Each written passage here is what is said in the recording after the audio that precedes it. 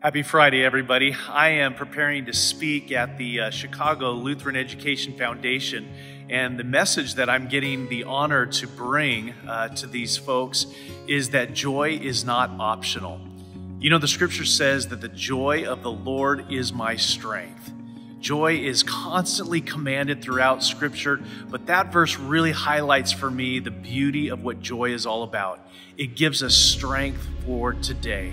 And I pray that as you go into this weekend, you would experience that joy, Jesus' joy, the joy that's not based on circumstances or the weather, joy that is based on His eternal life that He has given to you.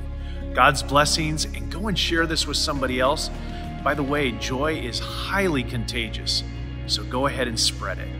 God be with you this weekend. Let's pray.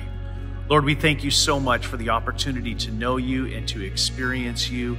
We thank you for the salvation that you have given to us. And like the psalmist, we pray that this weekend you would restore to us the joy of your salvation. And may that joy just really rub off onto all that we come into contact with so that they would know that you are the Lord of life. Pray this now in Jesus' name.